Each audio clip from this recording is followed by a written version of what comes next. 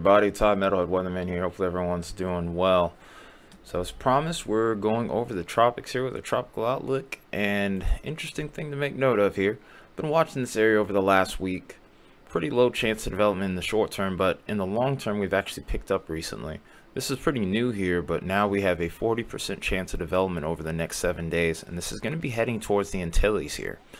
This may also make a close pass to the Bahamas here. And then after that, where it goes is still kind of uncertain. So anywhere beyond this point off to the west here needs to be watching. So East Coast, unfortunately Florida. I really was reluctant to say that because you guys have had more than enough at this point. I feel bad for you at this point. I'm sorry that everything's happened the way it did. But anywhere off to the west of where this little cone area is needs to be paying extra close attention to this. It's not necessarily a situation where you should be panicking, but definitely something to be watchful of in the days ahead here. Beyond that point, nothing else to really talk about, so that I wouldn't expect a long video here. The reassuring part right now is when we look at Invest 94 on satellite, well, I mean, this pretty much says it all. A picture's worth 1,000 words. It's not all that impressive. But the environment out ahead of it kind of matters more than anything. And the thing to make note of here is the wind shear is expected to be light over towards this region. Light wind shear is good for tropical development. So as you can see, this little area spin right here is 94L. The ensemble here normally doesn't pick up on rapid strengthening with this, especially when we're looking at the wind shear map. But notice how it goes through this part of the Caribbean, maybe even towards Hispaniola at this point, as we get towards a week out. And then after that, it looks like it even tries to push itself into the strait between the Yucatan and Cuba here, which would put it near the Gulf. So a little bit leery as to what could happen with that there. But in any case, though, the possibilities are endless. Of course, this is only one model that we're looking at. There's plenty more that could be looked at. This is one of the more reliable models I like to look at least in the long term. In the shorter term, we change it up just a little bit here. But in any case, though, if we were to go ahead and take a look at, crap, 18Z just showed up. But if we were to go ahead and take a look at the moisture content here, the relative humidity in the mid-levels, which is also important for tropical development, I think this is the biggest inhibiting factor in the short term here. And that's why in the next few days here, we would not expect this to develop much. There's still going to be dry air working against it, which may keep this weak, but this also could be the key to why this ends up pushing further off to the west here. Once we get further out towards the west, though, and this is what kind of captures my interest more than anything, is the fact that by this point here, this is where it starts getting a more favorable environment and really starts to ramp up here. By the time we get towards the 10-day mark, looking at the GFS operational, though, this does look like it tries to get pulled back out to sea, though.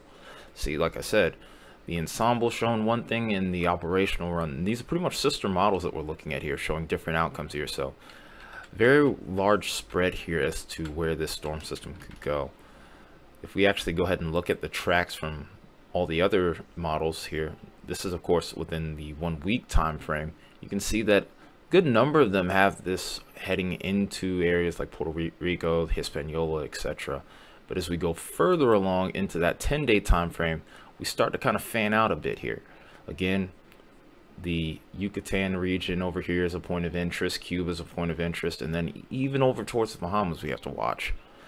And this is of course not expected to be a really strong storm at this point right now, but considering the fact that we have ideal conditions over the Atlantic in regards to our temperatures is really what kind of makes me think that we're still in a bit of a wild card situation here. Waters over here have been relatively untapped. We're close to 90 degrees Fahrenheit or 30 degrees Celsius in regards to the sea surface temperatures here. Thankfully, over towards the Gulf, it's a little bit cooler. With 2 major hurricanes, we got a little bit of that upwelling, so those cooler waters are pushing to the surface. Still, this would also be an environment that is still favorable for tropical development. So, in regards to the intensity forecast, well, we're still pretty variable with that. Some of these don't even really have it becoming a tropical storm, maybe even a tropical depression. Others have this becoming a tropical storm heading into maybe even a category 2 hurricane. There's only one model, thankfully, right now that's pushing this towards major hurricane status and beyond. but we'll have to, of course, watch the trends and see how things go from there. It's only going up to that 7-day time frame here. I don't think this is going to develop very quickly.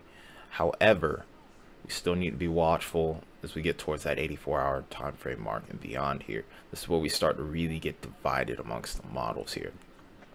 So as you can see on the bottom left corner of the screen here, you can see the models in motion looking at the system's potential to develop over time.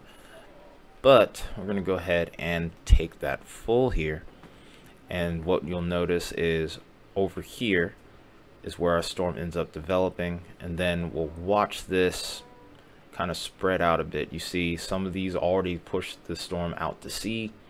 Some of these are pushing this, of course, out towards the Bahamas, Hispaniola, and then, of course, even some want to push it towards the Gulf here.